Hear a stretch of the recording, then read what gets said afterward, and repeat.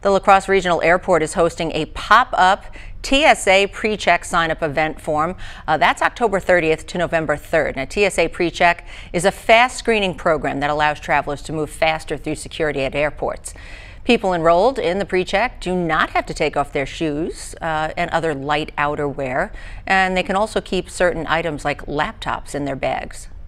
The people who have TSA PreCheck are already scanned and vetted.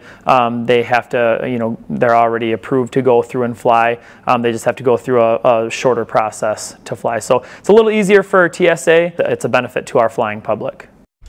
And that PreCheck registration, it costs $78 and it's good for 5 years. We'll also have links on how to book an appointment during the event on our website.